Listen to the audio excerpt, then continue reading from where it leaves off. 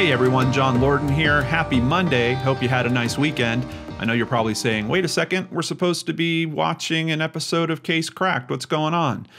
Well, we had a special event in Minneapolis over this past weekend, and I wanted to share the details of that with you. For anyone that's interested in true crime or particularly true crime documentaries, maybe one of the best ones that I've seen. The event was David Rudolf, the defense attorney from The Staircase, coming to speak about The Staircase. The show was actually called Inside the Staircase, and it promised to even discuss the owl theory. So I took notes throughout the show. Of course, I also took some pictures, and I just want to kind of share some of that information with you guys. He has a few more dates lined up. I don't know if this tour was all planned at once or if he's kind of just doing it ad hoc, adding dates on. So I'm going to have a link to his website in the description box below. You might want to check that out and see if you can catch it for yourself if you're as big of a fan of The Staircase as I am. I also was considering doing this as an episode of Itchy Mysteries, but I really don't want to review the actual show too much. I've already reviewed The Staircase, the former HBO documentary, now on Netflix, that has been extended by a few episodes while it's been put on Netflix. So I'll have links to that in the description box below as well if you're unaware of what I'm talking about. But let me just tell you guys, if you don't know about The Staircase and if you like documentaries in the style of Making a Murderer, you really should check out The Staircase, one of the absolute best.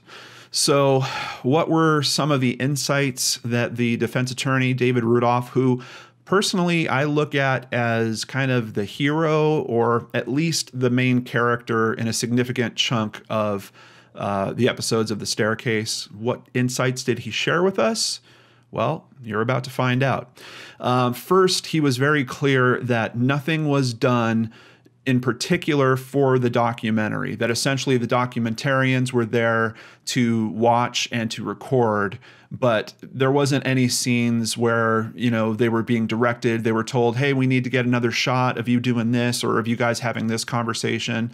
Nothing was done for the documentary. They were just primarily given access to the people, to the places, and they did have access very, very early. And he was trying to address some critics who might have suggested that, the documentary was kind of done in particular for getting public sympathy or, trying to sway the public's perception of Michael Peterson.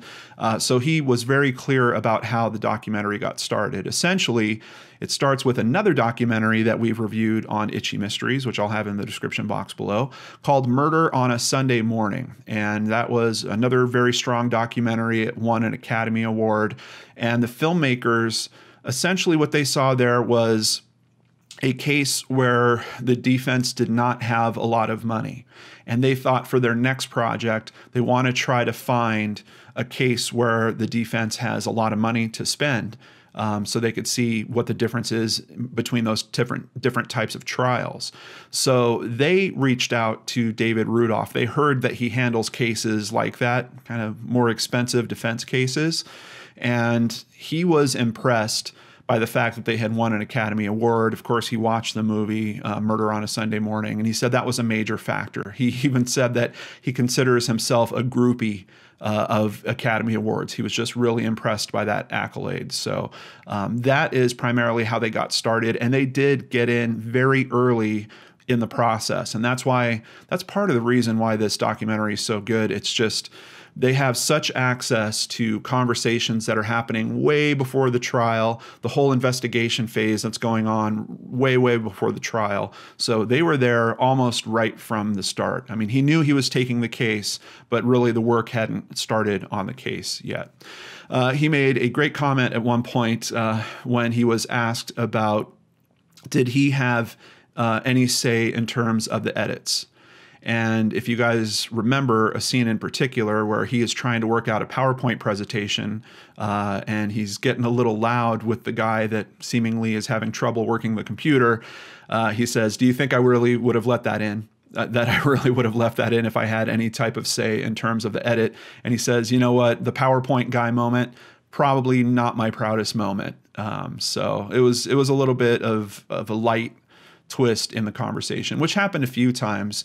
And even in the staircase, you'll notice that there's a few moments where he just kind of brings a little light to some of these really dark and, disturbing conversations. So it was nice to have that while he was in person talking to us about this as well.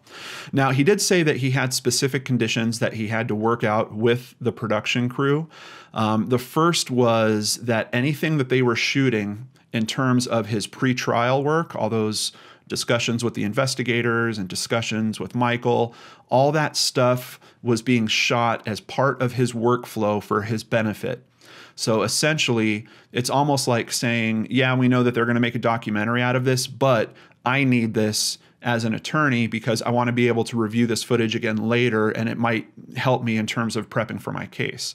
So by doing that, he actually invoked the attorney-client privilege into those materials. He was essentially trying to protect those materials so that the prosecution couldn't try to get the dailies from what was being shot and get a lot of insight into how his defense was going to go. I thought that was really, really clever. On top of that, because he didn't think that that might necessarily be enough for protecting the dailies, he was dealing with a production company that was out of France, and literally at the end of a day's shooting, they were taking that footage and sending it over to France. And he does say that at some point the prosecution did look into trying to get the dailies. They found out they were in a different country and they would have to learn all kinds of different law to try to go after that, and they just opted not to. So he thought that that was a good aspect in terms of helping to protect it even further. He also told them he didn't want to show footage publicly until the trial and the appeals were exhausted.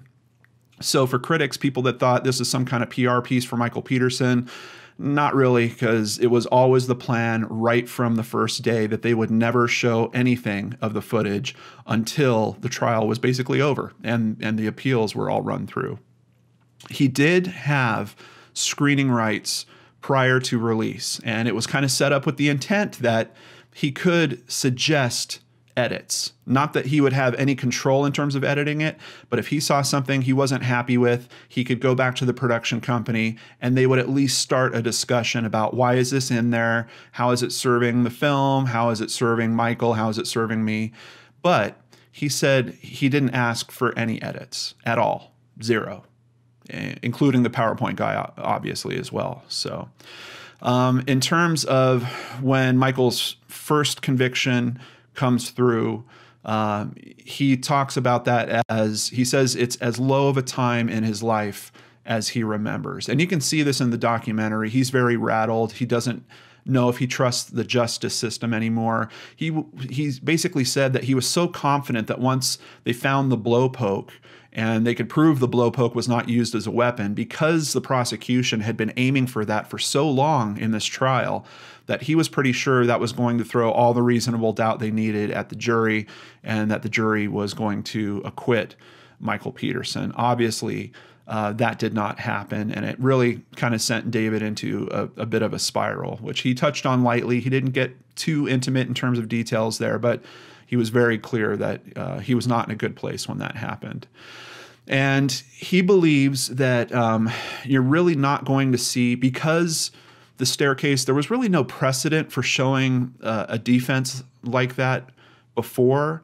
And then, we had Making a Murderer that came out after, but he believes because of these films and because of what the legal teams and the media is learning from having that type of exposure, he really doesn't think that you're going to see documentaries have what he considers inside baseball, that much inside baseball in the future. Essentially, part of the stuff that I love most about The Staircase is that access to him and his private investigator and kind of their open thoughts while they're going through this whole story and all the discoveries that they're making. And he believes you're not really going to see that in the future, which is interesting because he also did lay out a model for how to do it. But he was talking about more from the production side, that he believes even if it was an American production, that there's no way that he would have gotten these specific conditions to feel like he could have protected his client's interests and still do things the way that he did them here. So it's kind of strange because in one way I see him making a model that other people could potentially follow, but he's also saying he's fairly confident no one's going to try to follow that model again.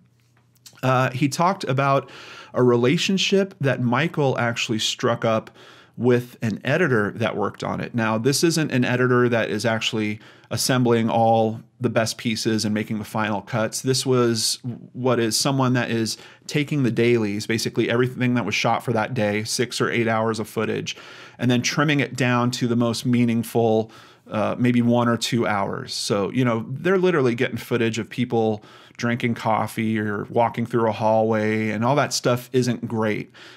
So this is the initial edit, the person that just whacks out all the stuff. You know, sometimes the footage is unusable. There's a light in the shot or someone setting up a mic on someone, something like that. This is someone that just knocks out all the absolutely unusable stuff and then sends the rest in. And then there's other editors that pick it up from there and put together the final pieces for the episodes that we saw. Her name was Sophie, and apparently she struck up a bit of a pen pal relationship with Michael when he initially went into prison. Now, according to David, that relationship did not turn romantic until after Michael got released from prison. So once again, there's critics of the film that are saying, oh, look at this relationship, and it was with an editor. Of course, her point of view was going to be skewed, and she was going to represent him a certain way. First of all, she wasn't really in a position to do that. Second of all, their relationship it started as a pen pal relationship after he went to jail. So literally the whole first trial had all happened. The initial appeal had happened and he was incarcerated. And that's when they started talking at a little bit of a more intimate level. And then not until he gets out does it actually turn romantic. So David is adamant that that had no impact on the end product in terms of what the staircase is or what we saw. He said that it took 650 hours of film to create the first 8 episodes, which that's just, I can't imagine trying to edit down 650 hours to turn it into something cohesive and so tight as they did. I thought they really did a good job with that. He did say that Michael and Sophie's relationship ended just a few years ago, and once again, he's stressing there was no influence on the episodes at all from that. He did touch on Elizabeth Ratliff. That was the neighbor of Michael and his first wife's in Germany that died also on the stairs. And he was talking about a disease that she has, von Willebrand's disease, which is some type of bleeding disorder. And I believe he was mentioning that because he thinks that was a contributing factor in her death. She had been suffering from headaches leading right up to when she was found dead. She actually had a doctor's appointment scheduled for 2 days after she died. He is just adamant that there is no way that Michael Peterson is the stairway killer. And he even said, what, we consider this guy a staircase killer. You know, he kills this woman 18 years before. He kills his second wife, but for some reason, his first wife survives the staircase. It was another light moment in the conversation, of course. And in terms of him being in that dark spot after the jury convicted Michael, he said that he was actually too disgusted to talk to the jurors afterwards. And it was it's interesting. It's probably the strongest language that he used in the whole night of speaking about this stuff. And you could just once again tell that it's touching on a very sensitive place for him where he was really hurt. And he wasn't even really interested in knowing why the jurors went the way that they did. He was so confident that they should have not gone in that direction.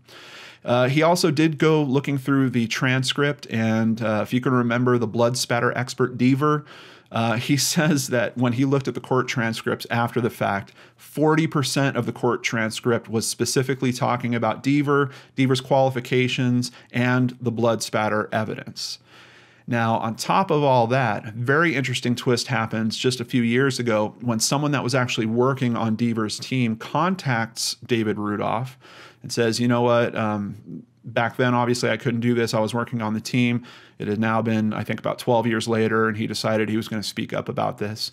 He mentioned that back in 2002, when they were going through the house, that team actually did bump into the blowpoke. They did check it out. They did take a look at it, and then they put it back exactly where they found it. Now, you guys know that that's a big deal because the blowpoke is obviously this big aspect of the court case with the prosecution and them talking about the fact that this could have been the weapon. Now we find out that their analysts actually had that item. They actually touched that item for themselves way back in 2002. It's very possible the prosecution did not know about that when they were putting together their argument, but just another kind of screw in this really, really bizarre case. And then I don't recall this from maybe I'm just not remembering. I mean, it's 12 episodes is a lot to keep track of, and it's been a while since I've seen it. But he talked about the fact that Mike Peterson bought 3 blowpokes, and he did that because he was trying to demonstrate that it couldn't be used as a weapon. And David Rudolf says that's probably the stupidest thing that he could have done. It was just bizarre. I don't recall if that's brought up in the documentary or not. I wouldn't be surprised if it was in there. And then, of course, he touched on the fact that his private investigator, Ron, passed away in July of 2018, and he seemed pretty sad about that. He was saying he would have loved for Ron to actually be there at these conversations so he could help add to them as well. And outside of that, it just seems like he really liked him and they worked together very well. He talked extremely highly of Ron's work ethic and how he was willing to do anything and put in extra hours when needed. And so a really interesting night for anyone that is into the staircase. If you can catch one of these events, I think you should check it out. And apparently he was doing this tour around the world. I saw that in early October he was actually in London. So, and like I said, I don't know if there's more that are coming up that are going to pop into his schedule. It wasn't publicized very highly here locally. I'm just kind of on these mailing lists for what's happening at local theaters, and I saw that it popped up in one of those. There was probably, I don't know, I would guess maybe 500 people in attendance. So pretty good crowd, very interesting talk. And on top of all that, he had another defense attorney with him, specifically just for this night, a guy that's local, a guy that works out of Minneapolis, and his name is Peter Wold. Now, I don't know if I mentioned Peter Wold's name, but that last brain scratch that I released last Friday about the Halloween party, the party bus murder, Joel Loveline's death, Peter Wold is actually the attorney that got Travis Stay off. So when I saw that he was there that night, I was really excited that I might hear some more information about that case. And also because the night when I went to see this was kind of the anniversary of Joel's death 11 years prior. It's the Saturday night before Halloween. Unfortunately, Peter Wold did not add a whole lot to the conversation. He was asked just a few general questions about kind of defense attorney stuff right at the start. He didn't mention Joel Loveline's case. He didn't mention Travis Stay. And if you remember at the end of that brain scratch, Travis Stay actually went to work for Peter Wold. I would have loved to have heard just, is Travis still there? Did he get his law degree? What's the update around that? I was hoping to get something like that for you guys, but unfortunately, no information about that whatsoever.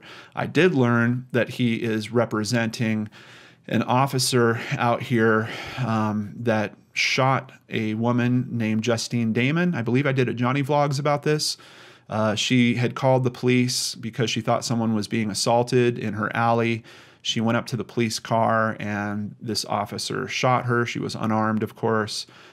He is now, he has charges being pressed, and Peter Wold is representing him. So the only weird thing that kind of happened the whole night was at one point Peter Wold was talking about, trying to represent police officers in cases like that, and someone in the audience booed very, very loudly at him when he touched on that subject, I think in particular because of this officer that he's representing. But other than that, just a really interesting night, a lot of interesting insights, and David Rudolf is just, to me, he's a very likable character, and I really like that his whole thing was that he wants to demonstrate what defense attorneys do. That was really a big part of the reason why he even agreed to this staircase. And when he was asked, now in hindsight, if you had to go through this all from the start again, would you do it? he was very clear that yes, he would, specifically because of the staircase, specifically because of the conversations that it has started and the awareness that it has raised with the public. He asked everyone in the audience to have conversations about this stuff, to share it with people, to give them that insight. And that's part of the reason why I wanted to do this special video for you guys here today, just to kind of share some of what he did with us. So please check it out. I'll have a link to his website in the description box below. Maybe you can go see him for yourself. Oh, the owl theory. Should I tell you? Well, in essence, I'm not going to go into it in too much detail, but the owl theory, they talked about it towards the later episodes that were added by Netflix to the staircase. It's that an owl attacked Kathleen Peterson, and that was part of the initial thing that happened to her that started her fall, or maybe even initiated the first fall in the staircase. He had a PowerPoint slide put together of points that actually support that that is possible. So the owl attack, even with how goofy it kind of sounds, his point of view on it was in terms of using it as an item for a defense team to give the jury something else to consider, that he might actually have worked it in if he knew then what he knows now about the owl theory. I was really surprised by that. So yeah, overall an interesting night. Hope you guys enjoyed the video on it. Thank you so much, and I'll be back with a regular Brain Scratch Searchlight on Wednesday. Hope to see you there. Oh, by the way, next week I'm taking a week off. Got something real special I'm doing. I'm going to tell you guys about it when I get back. So no videos at all next week. And I'm also working on an episode of Itchy Mysteries. I know it's been a long time. Some of you were asking, am I going to do an Itchy Mysteries for Making a Murderer Part 2? Well, stay tuned. I think it's going to happen very, very quickly. So next week I'll be off, but this week you still have another Searchlight and a Brain Scratch at the end of the week. I'll see you there right here on the LordanArts channel.